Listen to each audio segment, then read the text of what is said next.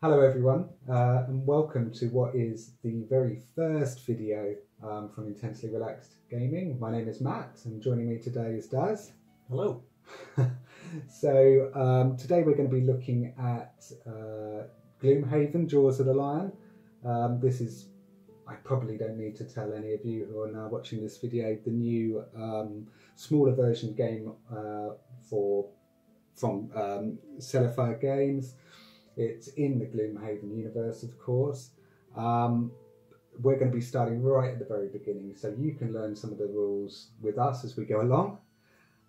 We've chosen our characters. So I'm playing the Demolitionist, and you're playing the Red Guard, aren't you? The Red Guards. If you want to skip ahead to the gameplay, please feel free to click the button. Should be sort of down here-ish. We're going to read through the scenario book so you can sort of follow it with the story with us at the same time. So literally, we're going to be learning on the job with you guys, and we'll see how we crack on. So without further ado, the scenario book reads, and the story thusly. It will be good to get back to the Sleeping Lion. After a fortnight going up and down the still river, chasing a bad lead on a missing blacksmith, you can almost feel the warmth of the inn's hearth when Gloomhaven's walls come into view. You are almost home. To be fair, it's not just the blacksmith. An alarming number of people within the poorer districts of the city have gone missing. Usually nothing comes of it though. Just another poor soul forgotten out here on the edge of civilization. The blacksmith's wife, however, Sandy, managed to somehow scrape enough money together to hire you to find her husband. You're not sure where the money came from, but no matter the source, it couldn't have come easy, which makes it doubly painful to return to the city empty-handed. True, Sandy was a little tight on the payment, but you are the Jaws of the Lion, one of the most well-known mercenary groups in this backwater dump of a town. Surely it can't hurt to take a charity case every once in a while. Getting good jobs is about maintaining reputation after all, which is why you really need to get to the bottom of this and not return to the widow with nothing but calluses on your feet. Also, you probably shouldn't call her a widow to her face.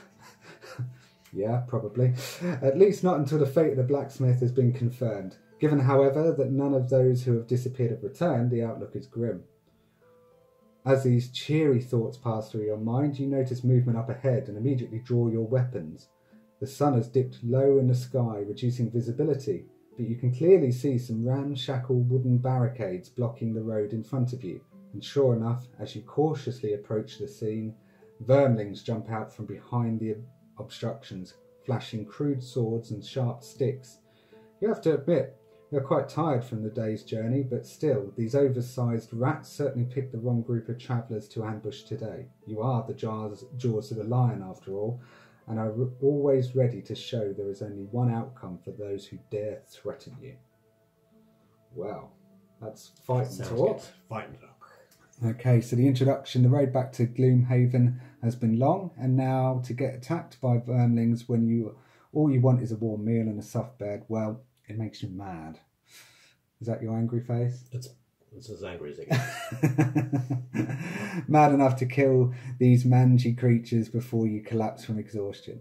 Of course, the vermlings have other plans. They gibber about wanting your coin and meat on your bones. Nasty things, really. Best to ignore their ranting and end quickly. So, this is how we set up. We've got the designations where we need to put these creatures.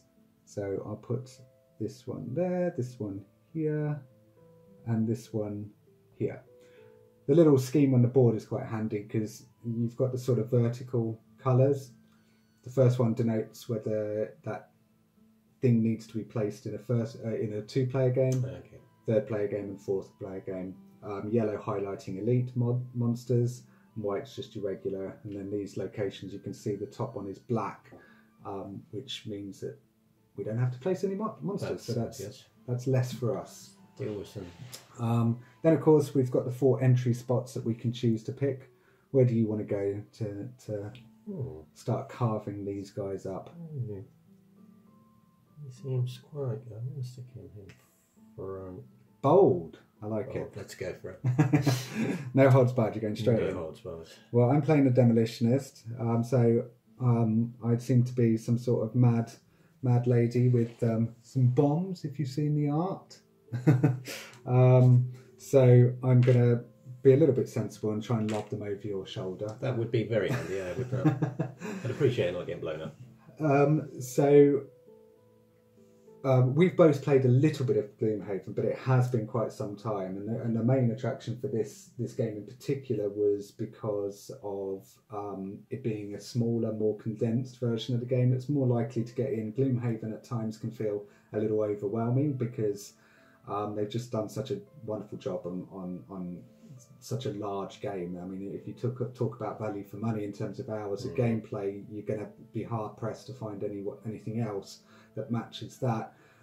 But on the other side of the coin, you feel like you've got to have a real commitment to it and be able to get it to the table very regularly. It's nice to have a game that you can just fit in and not be too long and still have fun playing. So absolutely, and the footprint of the game is, I mean, you could probably play it on a 2x2 table at this point anyway. I don't know how much bigger it may get, but we'll find out.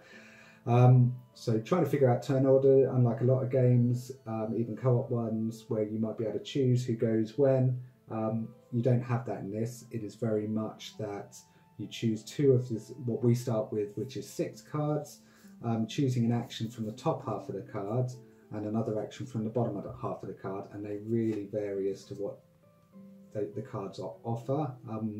When we choose which cards we're playing, we'll flash these up on the screen for you so you can follow along at home and see what it is that we've chosen to do. And picking one of the 2 cards that you do choose to play, you can choose to nominate which of those 2 cards you're going to use the initiative number of, which, if we have a look at this card here, you can see is that big number in the middle. So you can choose when you go. The other thing is with this game is you're not allowed to tell each other when you're going, what your initiative order is going to be. You can say, I'm going to go early, I'm going to go in the middle, I'm going to go late. You also can't say how strong the attack options or your movements are. I'm going to move far, I'm going to move short, I'm not going to move much. My attacks are going to be relatively weak or whatever, but you can't say, I'm going to do a ranged attack 2 after I move 2 and it's going to do this. You know, you can't be very specific, and that is part of the real strategy of the game. So let us go silent for a moment and see what it is that we're going to choose to do. So these guys have got 5 hit points each. They only move 1 square and they hit for a base of 2 damage. The yellow guy is a bit tougher, however. He's the same movement of damage, but he has got twice the amount of health. He's got 10 health. They're going to be no trouble for us. You reckon? Hopefully. I don't want to do that. Let's have a look here. So, I think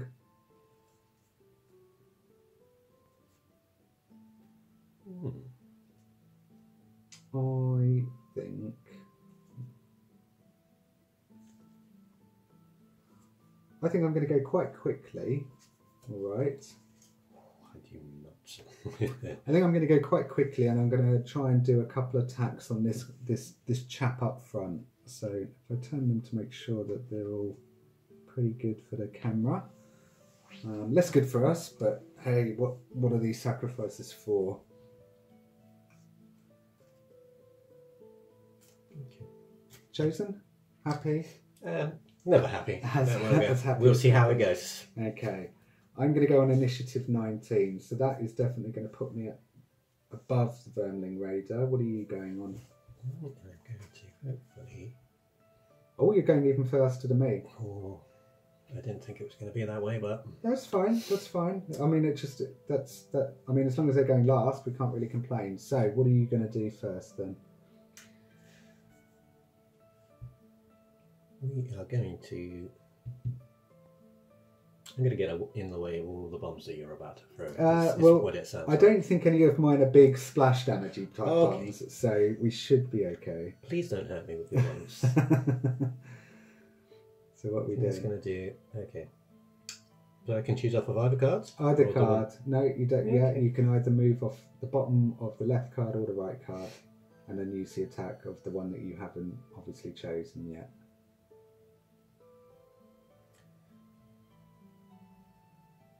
We are going to move up to 4. Okay. So where are you going to move to? So you can get in the way of all of those, can't you? If you're going to go around the back. I don't know. Depends if you're feeling particularly frisky. I'll get over here, I think. Okay. 1, 2, 3. Right behind him. Right behind him. He's Right never going to behind know him. what hit him. Okay, so then your attack that you're going to be using is on that left card there. So you're going to be doing 3 and you're going to be immobilising him. Oh. So we'll put a little immobilisation on him. He's Just number thought 1. I'd stick him in place so he can't move out of the way of your bombs. So. Well, it's all good, but I shouldn't be putting a condition until you hit, because if you... Okay. I'm pretty sure if you don't fail to do any damage, you perhaps don't put conditions on. Oh no, just checking, you do still put conditions on, so I can be a bit risky with it. So then you draw an attack modifier. You have shuffled that I deck. have shuffled them as Okay. well as possible. Well, let's see how well you shuffled them. So Yeah. 3 Oh, plus my. 0, so that's good. So he takes 3 damage, so he's already looking worse for wear. So he's got a total of 5 hit points. You've done him in a bit. Done him in. Okay, so I'm going to move 4. 1, 2, 3, 4. So I'm also going to come up to here. So we're flanking, and then my 2 hit on the other side is a 1-2 punch, which is actually 2 attacks, 1 at base 2 and 1 at base 1. So they're not the strongest attacks, but there are a couple of them. So the first attack is a 2 plus a 2. 2. Right, so that's killed him. Oh, Straight away. punch. Can't blame that. Nice. Second one doesn't go through, obviously. I seem to remember in Gloomhaven, monsters dropped coins, but I've got a feeling that we don't do that Well, in this one yet. So I think that might be something that comes a little later. But regardless, now it's the monster's turn. In this basic campaign, they are just going on round initiative order 50. So we can take these away because this guy has died a death very quickly. And then we go around in numerical order. So number 2, which is going to be the elite, will go first. He'll move directly as close as he can, just Hello. that one distance. Very slow. They must be very small. very small. Well, they don't look that small compared to us, but they are. He can't attack because there's nothing adjacent. And we just moved down the initiative order, so they're coming around here. This one's coming around here because we do have these blockades that are causing sort of impassable terrain, and that's them. So that's one whole turn. So then these 2 cards that you've used just go on the discard side of your card. This doesn't say... No, it's not a recycle. Sometimes some of these cards have a renew that mean that you have to reshuffle your deck. I think it's just for crits and crit fails. You have to reshuffle your deck. So now we go to turn 2. We're already 1 up, so we can't... It's going well so far. We can't complain about that. I've got something called the big one. Ooh. So, Aren't you lucky? I'm not allowed to say card names, am I? No. Luckily enough, I don't know the cards yet, so you're all good. So ignore that entirely.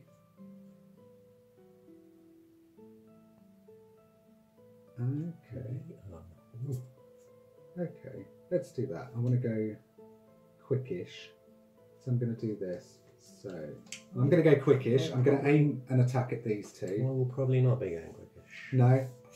Well, this is what we're learning at the same time, I guess, is that is what I want in terms of, what are they good at? We only got generic descriptions, so the demolitionist is supposed to be good at melee. Let's go for those 2. And you're good at, what is it, monster manipulation and something protection? Yeah, protection, maybe. Okay. Right, let's go. So I'm going on a 20. I'm going to go on a 63. So you're going on a 63. I'm So going you're, to be going last. Hopefully. you're going to be going I will be behind going them. last. Okay. So I am going to be moving. I've got to make sure that I don't screw this up, because it is entirely possible for me to screw this up. Oh, as I think I already have. It's a strong start. This is not. I've got no move. It was a mistake. You've got no move. I've got no move. I was reading the top, not the bottom. Okay, well in this game we'll just say use the basic move on one of the two of them. Yeah, because we know that you can do it. On the cards there are basic +2 move and +2 damage, just basic hits that do nothing special. So we'll do that. But it is one that you have to keep an eye on, I guess. I forgot we were not using the basic. I'm going to do something which would seem silly, but I really want to do it. Not So too silly, hopefully. Don't use your kills. I'm going to go here, with my move 2 on the bottom of knock out the support. Then the second part of the card is destroy one obstacle, and if you do, gain strength and self. So I will represent this one as being the one that's been destroyed, so we can walk through that now. And then I get strength and self, so I may as well take it, even though it is only for the turn. So we get a little strength, little buff icon there. Don't know if you can see it, but it looks a little bit like a man flexing his guns. And so what that does is it gives me advantage on all of my attacks till my next turn, until the end of my turn. Or until the end of your next turn. Oh, until the end of the next turn. That's where reading helps. Reading does help. But my second one is the big one, which is an attack 2, range 2, target 2, which is why I wanted to go here, but then I realised it was 3 away to the second guy, and I didn't want to waste it.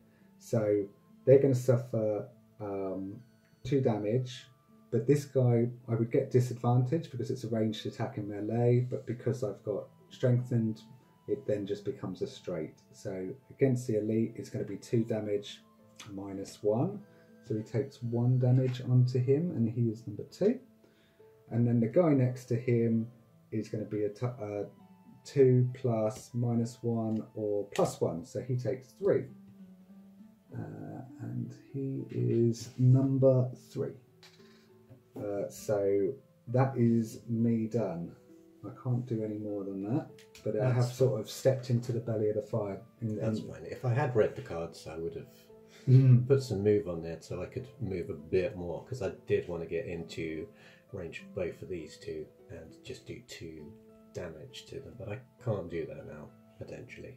Potentially. Well, they're going to go because you've gone slow. Yeah. I nearly forgot that they're going to move, hopefully. I think you've actually lucked into I a think quite I might decent. like to do it. If they come towards me, I'm happy. Good, right. Well, they will definitely do that. How happy we'll be afterwards, it will be yet to see.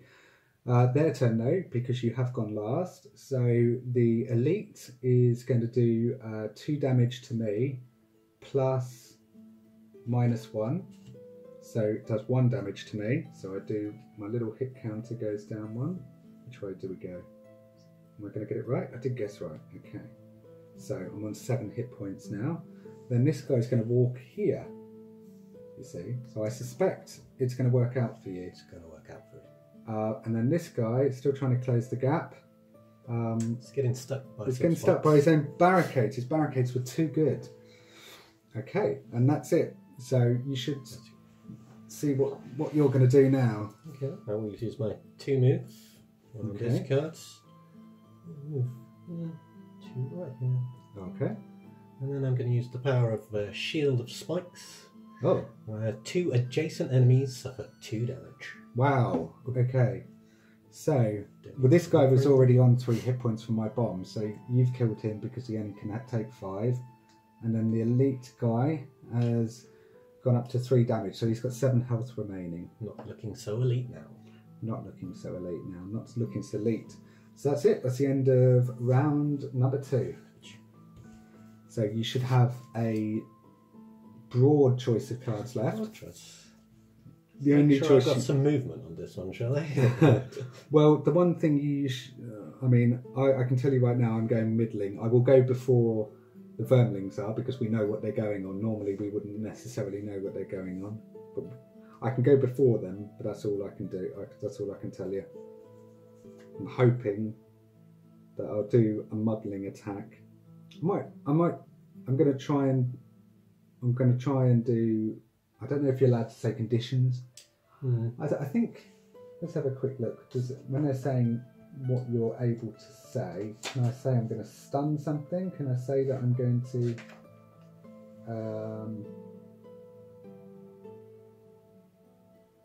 Numerical values. Okay, so they're very specific about you can't say numerical values. So I'm going to try and stun, and I will stun him, and I will also muddle him.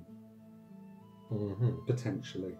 Yeah, I will muddle him as well, because it's a strong attack, so why wouldn't I? Just trying to work out where I'm going to go on the initiative.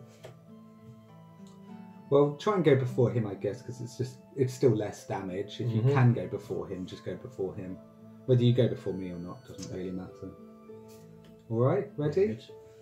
Flip those cards. Flip them. I'm going on a 42, so I'm still above the vermling. I will go on a 38. So you are going before me.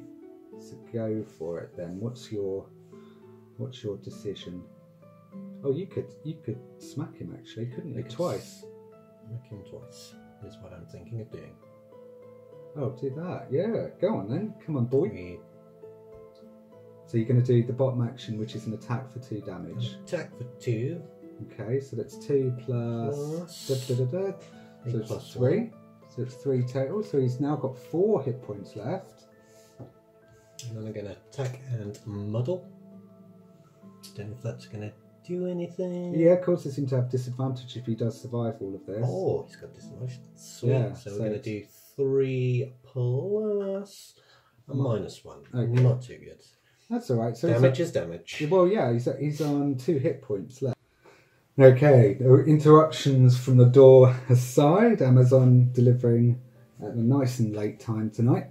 So you've just taken this guy down to 2 hit points, haven't you? And now it's my turn. Well, I was going to stun and then attack, but I think I'll just attack and then move because then I can get in a better position. So I'm going to do an attack 3 plus 0 is enough to kill him.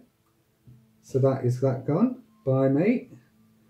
And then I am going to move 2 and I can destroy and place a destruction token on one of the... Oh, but is there actually a specific destruction token? Where might I find it? What those look like? So I'll have a look for them outside the game because I've got no idea what they look like. I wasn't aware it was a specific one. I don't really want to destroy the one between me and him though, because that's going to allow him to hit me. So do you know what? I'm just going to make it a bit easier for you to come. I was going to say that would be very helpful. Yeah. Thank you very much. Okay. So I'll run in there. So, end of round 3. So this is where we get to the first sort of. Oh no, they've got to go. Sorry, hasn't it? So he's got to go first. Okay. All he's going to do is move, isn't it? So he's going to continue his slow, steady walk to his own. Well, towards his own destruction. Oh, definitely. Okay. So, end of round, when they're talking about at the end of your 3rd round, all 6 of your ability cards should be in your discard pile. You can get these cards back from the discard pile by short resting. If a character has at least 2 cards in their discard pile, they may perform a short rest at the end of round. When a character short rests, they take all of their cards in their discard pile, shuffle them, and then place one of them at random on the right side of their character map in their lost pile. No. So you don't get this back. So this is where increasingly you become more fatigued because your cards are effectively... I don't think that's the worst one to lose. So I lost Piston Punch. Eventually you're going to get rid of so many cards, either by doing big abilities or by short resting like we're doing now, that you don't have enough cards to form a turn, at which point you're exhausted and you're out. Just lost a Desert Knights. It was the attack and muddle one. Not too bad. It's quite a strong attack as well, isn't it? It's quite a strong attack. Attack. Okay, so now we've got to choose again. This guy hasn't taken any damage. Can you... I'm going to... Oh, do you know what? I just got to be able to get there. We've just got to be... I'm going to go quite quickly and I'm going to do a couple of hits on him. I am. You probably know what that means. As there's only one card that you've seen that allows me to do 2 hits. I am going to that one.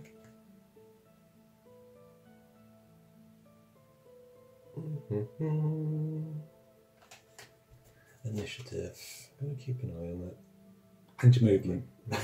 And move. But I have cleared the way, so theoretically, you should be able to get, as long as you've got 3 or 4 movement, or you've got a couple of movement and a couple of range.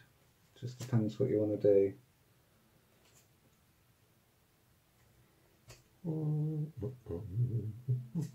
Yes. Happy? Set? We're good to go. Right. I'm going on a 19. You're going on a 14 again. You beat me. Every time I think I've got ahead of you. That's fine. I don't think I changed the initiative order last time. Okay, so what are you doing?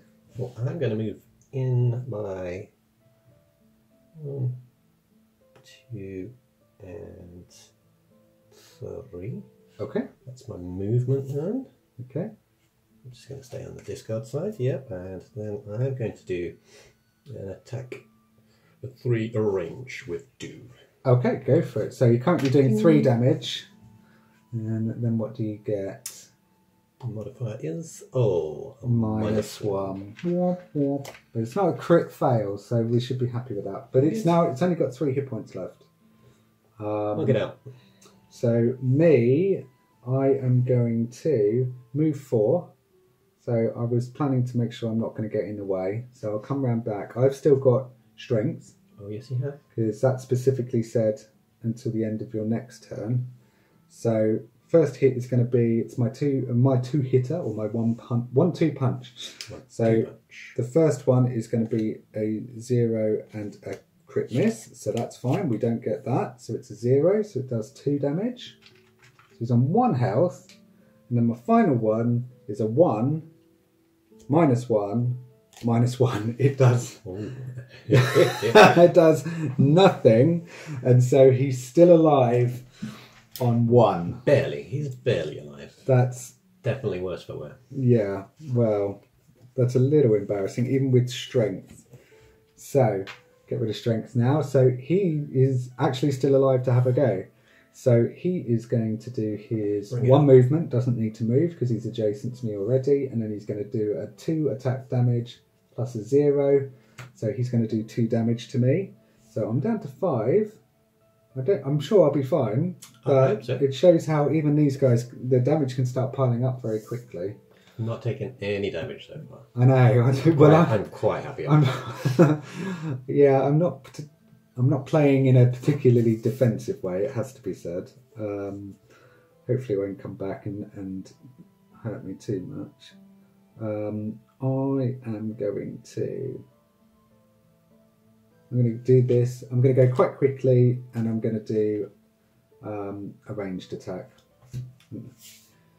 So if this doesn't kill him, I'm going to be mortally embarrassed. I'm pretty sure you're going to go. What can I do just in case you do not? Yeah, please have a backup. Please make it involve going before the warrior.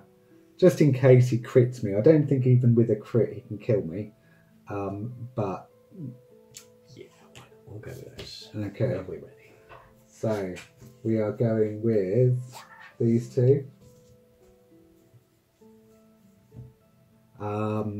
So, I am going on a 20, so that puts me, I think, at the top, and you're going on a 41. Going on a 41. Okay, so before him. They're going below. So, I'm going to do the same thing I did last time. So, I'm going to move 2, and then I'm going to destroy this to give myself strengthened. And then I am going to attack him, range, with my range 2, target 2. There's only 1 left. With advantage for a +1 and a +1. There we go. So he is finally dead, and we have won the day. So Which is that's good. I was prepared for you to miss. I had some ranged in there just to. I know what I've just realised. I'm sure the comment section is going to point out. I should have recycled my attack modifier deck, because at the end of the turn there was one of the crit misses. So yeah, there's a lot to get used to, even within. She'll get there. Okay, so reading the conclusion then. You wipe the blood of the last vermling from your face, and your thoughts return to the sleeping lion. Surely they've got a stew ready by now. It will be so perfectly warm and soothing, and it's right through that gate. So close you can already taste it. But then another thought comes. It is highly unusual, brazen really, for a pack of vermlings to operate this close to the city. Could they be behind the string of disappearances? It's a long shot, but one worth investigating, especially considering the ambush site doesn't look like their base of operations. There's probably a nest nearby that, with any luck, will have more information on our missing blacksmith. And treasure. Treasure would be nice. I'd like some treasure. Okay, so we've been given a reward, a new location, a hole in the wall, which is scenario 2. So if you want to see us play that, please join us in the next video. Also, please do consider liking, commenting and subscribing. It obviously really does help us out a lot. And if not, we'll see you again next time. Take care. Bye. Bye.